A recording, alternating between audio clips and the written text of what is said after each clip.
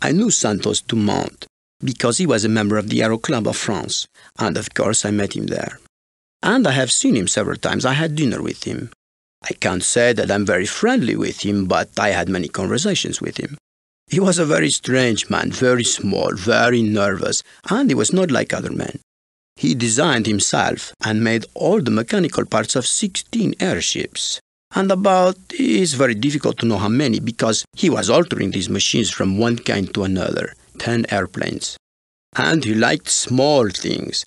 He had the smallest free balloon in the world. He had the smallest airship in the world, and he had the smallest airplane. Blériot was a very impressive man because his face was a very strong one with a large nose, a very serious one. He never smiled. He was impressive by himself and impressive by his work. You know, his crossing the channel was something. I was not there, but I remember the feeling of everybody at the time. It was one of the milestones in the history of aviation, and more than that, it was a milestone in the history of Great Britain, because Great Britain felt immediately that it was no more an island. It was said so in the papers, and it was the general feeling. Ross Brown, contemporary of the early great aviators, recalls his introduction to Louis Blériot. Mr. Blériot had been quite a successful manufacturer of lamps for automobiles before he got started in the aviation game. I was introduced through an artist friend of mine and went over to the factory and called up Mr. Blériot. He could speak very little English, and I could speak less French. But fortunately, there was a young chap there who proved to be just my age, named Roland Garros. He became quite well known as an aviator in later years. Garros and I seemed to take to each other immediately, and he was my main avenue of approach to get through in French. Fortunately, Mr. Blériot seemed to like me, and I was very fond of him. A lovely gentleman, very warm-hearted, and he took an interest, it seemed, in everybody. Mr. Blériot was wonderful about taking new ideas or new innovations. He'd take a suggestion from anyone, and he would look at it and think it over and try it out. And if he didn't find it feasible, he'd discard it.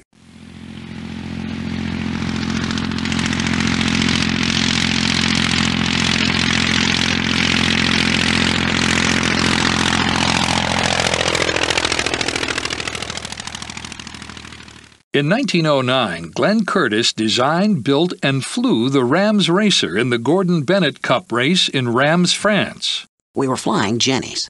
First of all, we had what was called a depth control, which is a wheel. Then the Canadians decided to try the sticks. There was a lot of difference between flying with a stick and with a wheel.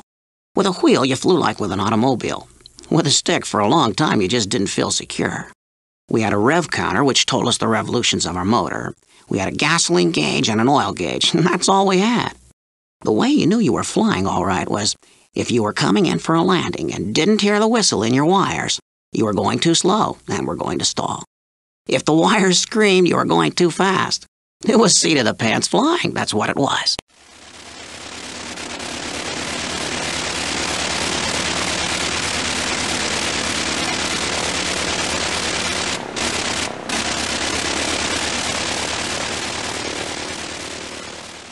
The Henri Farman III is the first airplane to have fully functioning ailerons, providing control in the roll axis. The Wright's method of roll control was through warping the wings. Even the Wrights ultimately moved to ailerons as a means of controlling the roll or bank of an airplane. The Wright EX was the plane flown by Cal Rogers on the first transcontinental flight. The flight was sponsored by the Armour Food Company to promote its grape drink, Vin Fizz. During his trip, enough replacement parts followed Rogers by train to build 4 airplanes. He needed most of them as he crashed his way across the country. Only a few parts of the original plane remained when he reached his destination, the Pacific Ocean.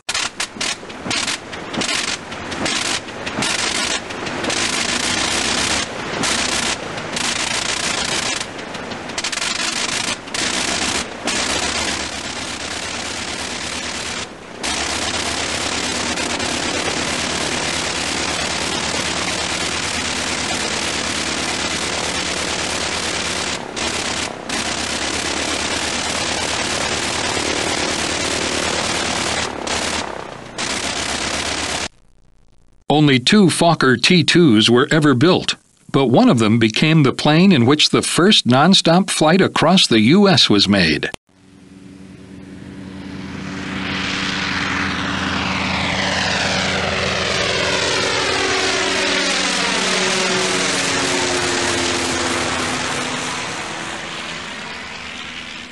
Early designers were divided into two camps: biplane design like the Wrightscraft and monoplane design like the Morane-Saunier.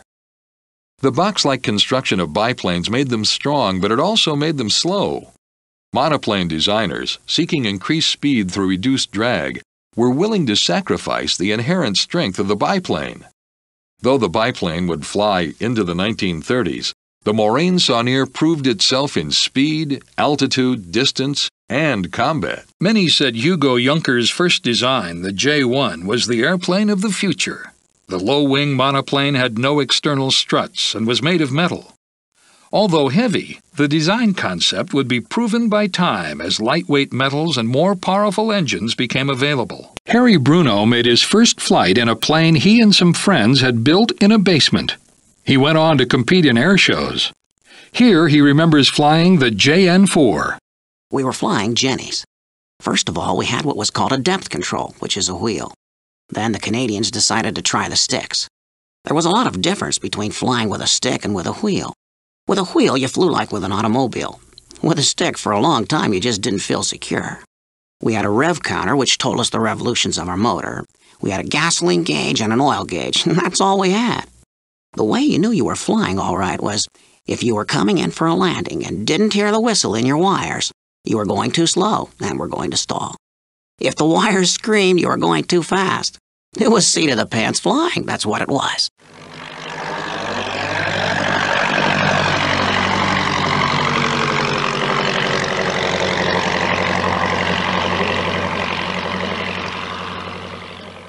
Best known as the standard training plane for pilots during World War I, the Jenny often stalled out with the least provocation. It was thought that a pilot who could master the Jenny could most likely handle any of the era's other flying machines.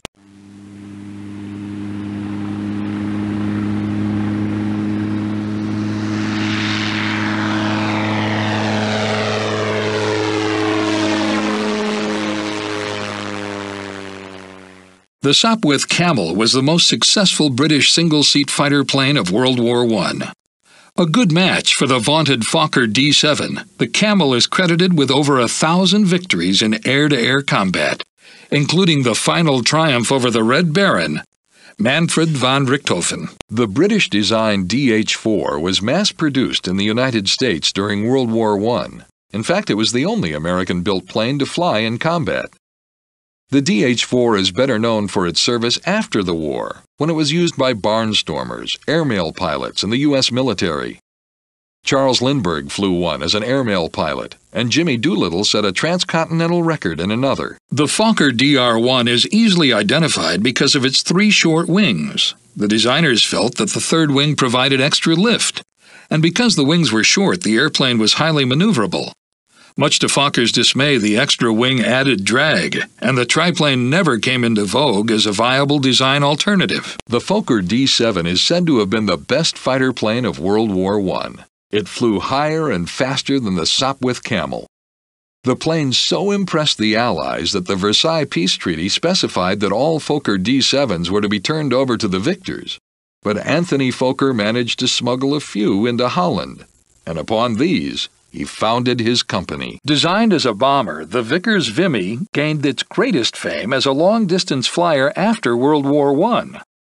A modified Vimy carried John Alcock and Arthur Whitten Brown on the first non-stop crossing of the Atlantic, and also carried the Smith brothers on the first flight from Britain to Australia. Lieutenant John McCready was the man who, in 1923, made the first non-stop flight across the United States. Here he recalls early flights on the Fokker. We were flying the test model of the 2-engine Fokker plane. We'd bring it down, and there would be a lot of things wrong with it. I would talk with Fokker, and we would discuss it there on the apron, and then Fokker would come out after night when the field was closed. He would put on a pair of coveralls, his mechanic's outfit, take a welding torch, and it would get right into that plane. It was his, you see, but he'd turned it over to the government. He'd get in there with a welding torch and cut about that much off the fuselage. It was all steel tubing. He would take a look at that flipper and cut a chunk off that flipper and weld it together. He built things himself, you see. He would just get in there and remodel that plane personally himself, with a direct labor welding torch. I guess he made millions. He had factories and things like that. But he was just a mechanic type. Very intelligent fellow. Very interesting fellow. Anthony Foker's name is synonymous with great airplanes. His World War I fighters became legendary. His post-war F-7 took aerial pathfinders on some of the great distance flights of the 20s. Today, new airplanes carrying the Fokker name continue to explore the skies.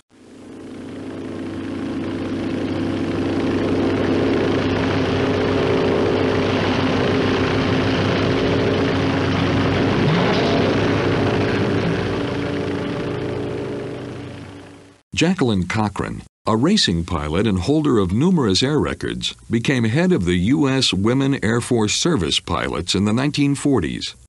Here she remembers flying the GB, regarded by many pilots as the most dangerous plane ever built. The GB was an experimental airplane. There were about 11 GBs built, and I believe I was the only one who ever owned one who was not killed in it. Mine also killed its subsequent owner. GB stood for Granville Brothers, the builders. The planes were fast for their time, but unstable and dangerous. There are only 4 pilots living, I believe, who have flown them. Jimmy Doolittle is one of them. I became very worried about this plane because it would just start to stall at times without regard to its indicated airspeed. They were killers.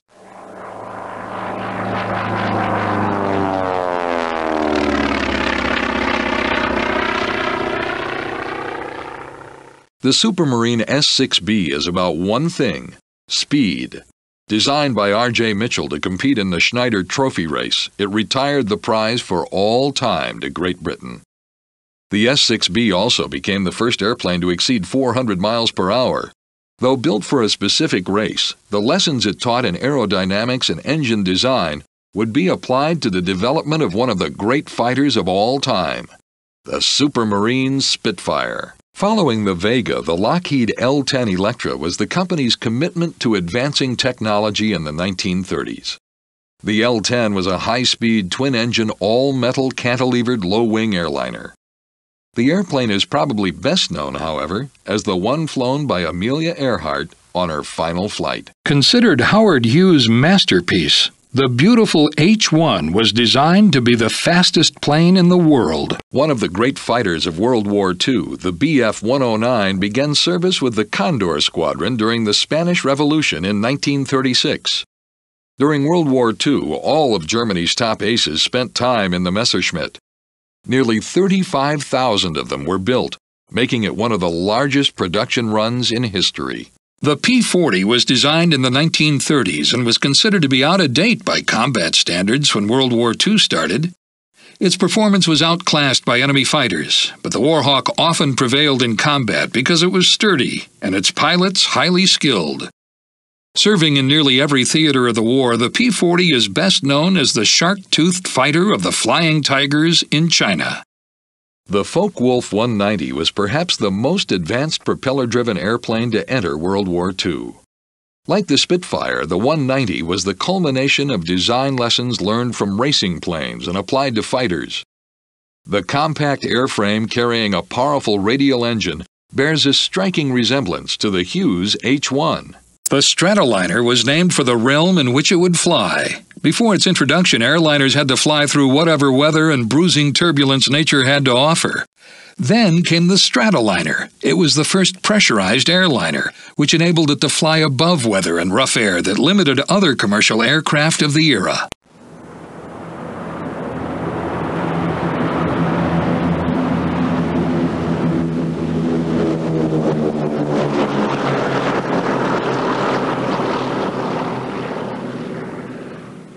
Developed by Boeing in the late 30s, the B-17 Flying Fortress was truly a risk. Funded as a private venture, Boeing hoped the aircraft would lead them to future government contracts. Joined by Douglas and Lockheed, Boeing's gamble paid off. They supplied 12,000 aircraft by the end of World War II. The B-24 Liberator, designed to replace the Boeing B-17, was an uncompromised design intended for a specific task, carrying heavy bomb loads to a distant enemy on daytime raids. The large four-engine bomber was one of the workhorses of World War II.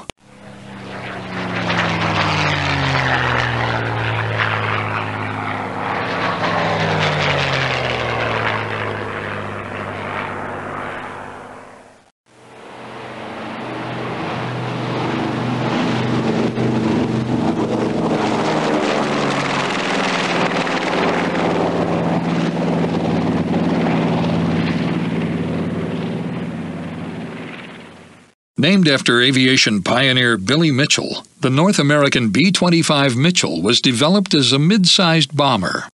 Known for its loud twin engines and varied use during World War II, the B-25 could strafe as well as bomb.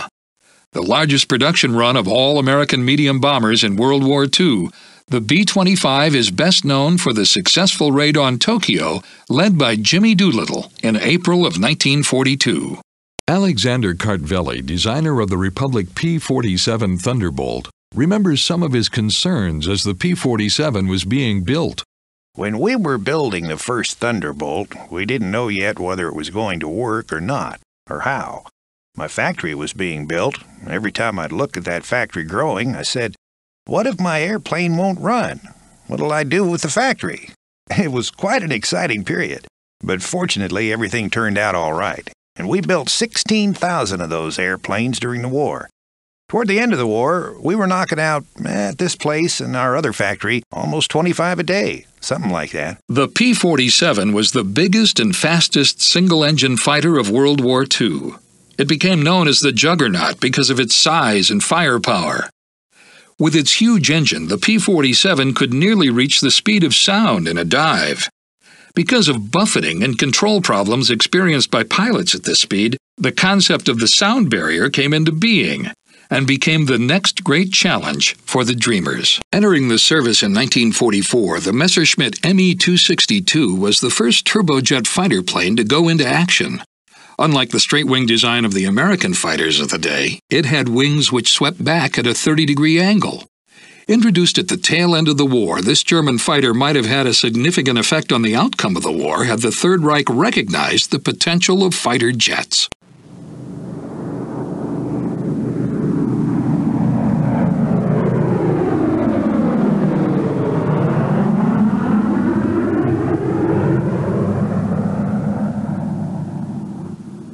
Building upon the success of the B-17, Boeing constructed a long-range mid-sized bomber designated the B-29 Superfortress. Utilizing the first pressurized cabins for high-altitude flying, the B-29 was introduced during the final years of World War II. Achieving great victories in the Pacific, the B-29 is best known for bringing the war to a close in August of 1945. A B-29, the Enola Gay, dropped the first atomic bomb on the city of Hiroshima, ushering in the atomic age.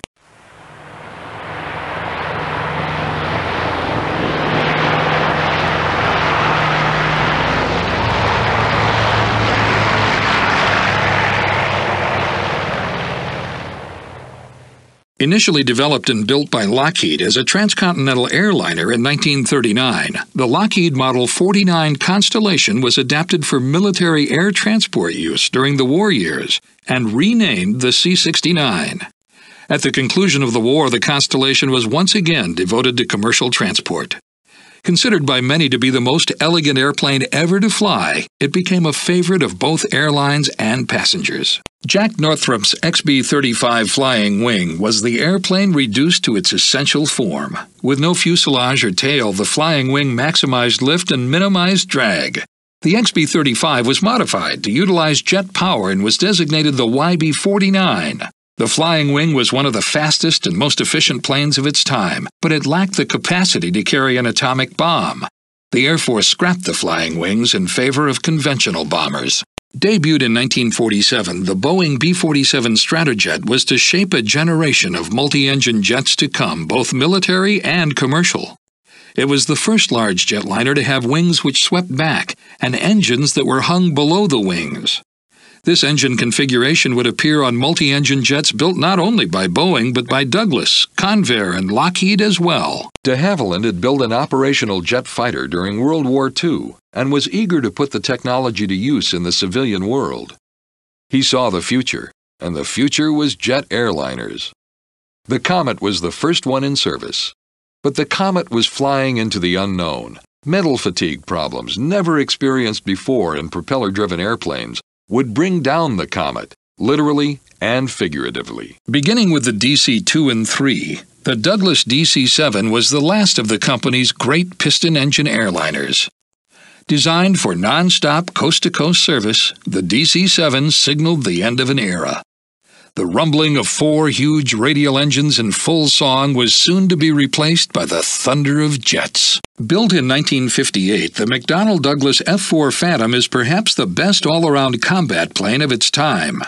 By 1962, the F-4 was demonstrating unprecedented performance, convincing the U.S. Air Force to place it in the Tactical Air Command.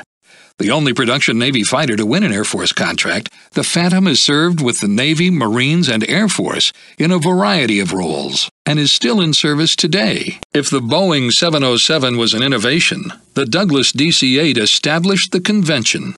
It was now clear that in the future all large airliners would be jet-powered. While Douglas had been considering jet-powered airliners after the war, Boeing forced the decision.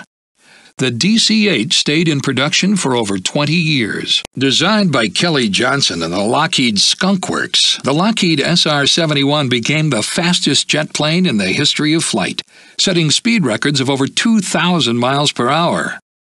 The successor to the U-2 spy plane, the Blackbird was designed as an intelligence-gathering aircraft, capable of photographing 100,000 square miles per hour while traveling at Mach 3 at 80,000 feet.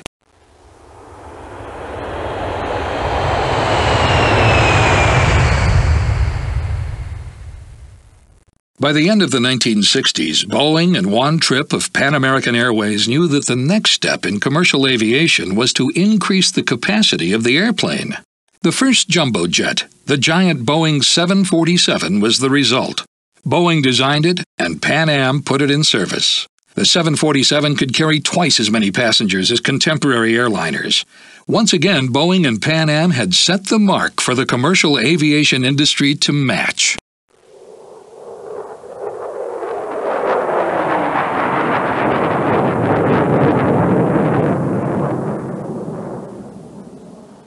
Designed as a daylight fighter, the F-16 has evolved into a true multi-role combat plane, capable of air-to-surface attack and all-weather flying.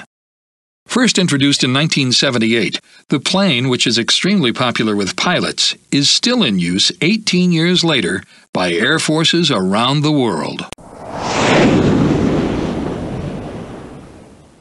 Introduced in 1978, the McDonnell Douglas F-18 Hornet has become the Navy's frontline fighter.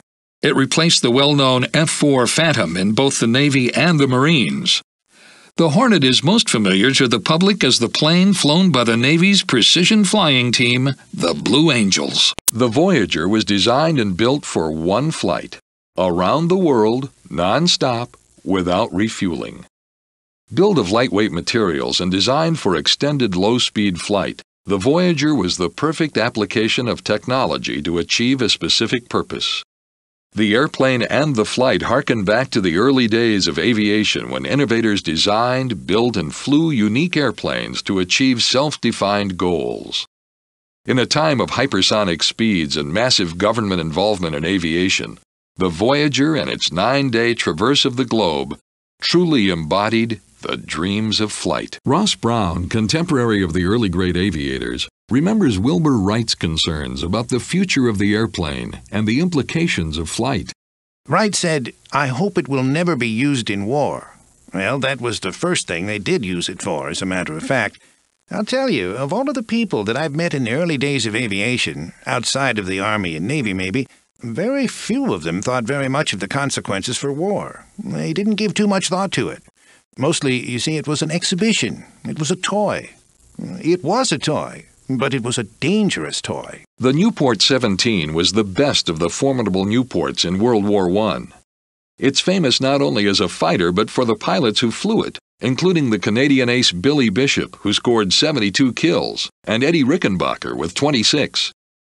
The Newport 17 is synonymous with World War I fighters and aces. Ben O. Howard, a racing pilot and designer, remembers the reaction of his fellow pilots when the DC-3 was introduced. Well, during the war, things moved forward awfully fast. What had been considered tremendously complicated things all of a sudden became real simple, For instance, the DC-3 at one time. Well, airline pilots quit their jobs flying on the airlines when they brought the DC-3 along because it was just too big and complicated to fly. There was too much for one person to think about. Yet it turned out that kids could fly them with practically nothing but somebody pointing out the things to them. The commercial effect of the DC-3 is described here by Cyrus R. Smith, former president of American Airlines and a pioneer in commercial aviation since 1923. Now, we wanted an airplane that if we did get a reasonable passenger load on it, we'd at least break even and possibly make a little money. So the DC-3 did two things as compared with the DC-2.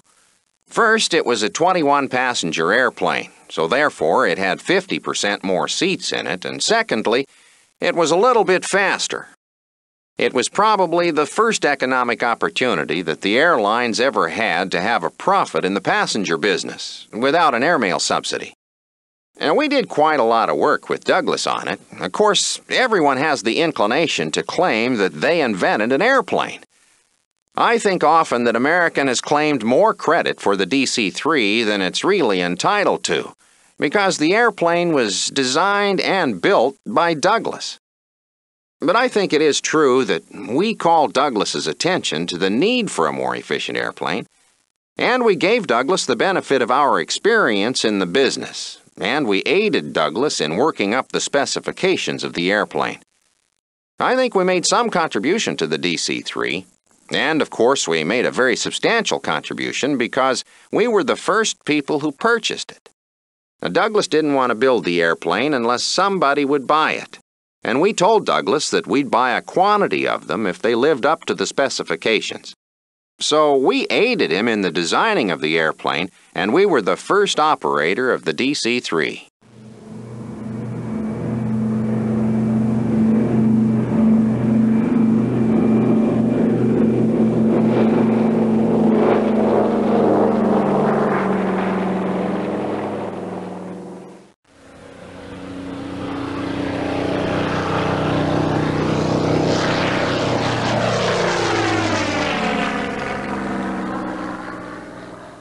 The Supermarine Spitfire, the symbol of the Battle of Britain, is one of the greatest fighters of World War II. This airplane is the direct descendant of R.J. Mitchell's powerful Supermarine racers that won the Schneider Trophy for Britain 4 times. Alexander Kartveli, designer of the Republic P-47 Thunderbolt, calls the Boeing 707 an example of the relationship between beauty and efficiency in aircraft. Usually, experience has shown that the laws of aerodynamics and the laws of aesthetics are kind of converging. They're the same. What looks right aesthetically and artistically is usually successful aerodynamically. For instance, you take the 707 jet transport. You ever seen it? It's a beautiful, beautiful airplane, and yet the most efficient airplane this country has. Usually, the beauty and the aerodynamic efficiencies go together. Unveiled in November of 1988, the Northrop B-2 Stealth was designed as a strategic bomber. Its name refers to its ability to avoid enemy detection systems. Its unusual bat-like shape is not a modern innovation, but followed the design of the XB-35 flying wing of the 1940s. The similarities with Northrop's earlier model serves as a reminder of Jack Northrop's vision of aviation's future.